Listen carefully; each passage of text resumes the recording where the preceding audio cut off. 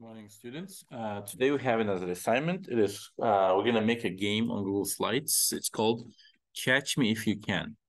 So let me show you the game. I need to open the the assignments that have been posted on. 1 second. So I'm having a little charge problems with my laptop.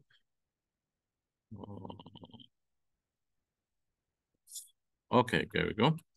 So, all right. So let's check the Google Classroom. And so today we have assignments and we're gonna do two things. So we're gonna repeat a similar task we did yesterday on Monday. We're gonna remove the background from your image and we use it in the Google Slides today. Okay. All right, 1 second. My charger is charging.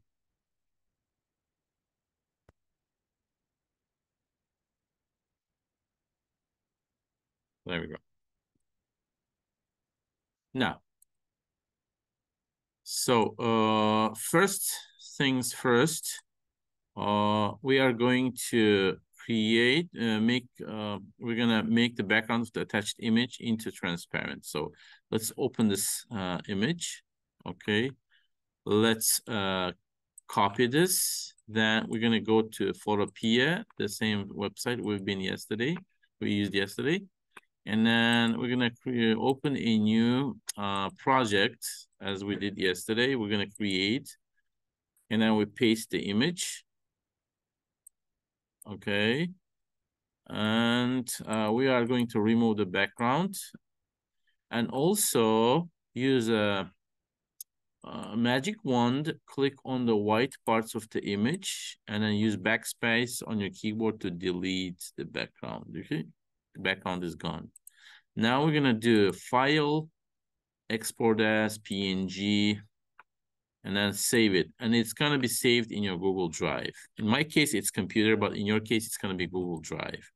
So next step is we are going to create a Google Slides. All right. Then we're going to open that Google Slides.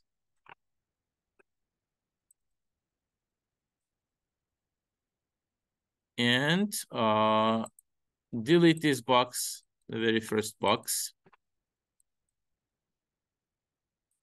Okay. Then we're gonna add another slide.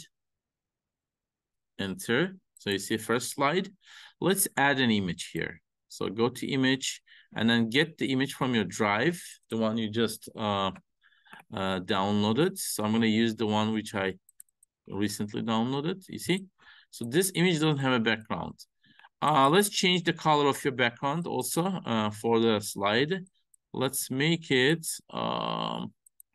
let's say this color. As you can see, my image doesn't have a background. It's we perfectly removed the background, right? So this is what we're gonna do. I can delete this slide again and then just make a copy of the same slide. So you see, make a right click, duplicate, all right? And then, yes, right click, duplicate, right click, duplicate. So we're gonna have about 5 different slides. Slide number 1, go to slide number 1, click on this image and let's add a hyperlink. How do we add a hyperlink? So what we're gonna do is, we're gonna click on the image and then you see here we have a hyperlink. It looks like a little chain. So you're gonna click on the chain and then pick next slide, okay? You're gonna go to the next slide, relocate your image to another place, do the same thing. Next slide. And then again, go to the next slide, relocate the image, and then again, go to hyperlink, and then do next slide. And then go to the next slide again. This is slide number 4. Move your image here. Again, click on link, next slide. But for the last one, I'm gonna bring it down here. When you add a link, only for the last one, you're gonna make it slide 1. Okay.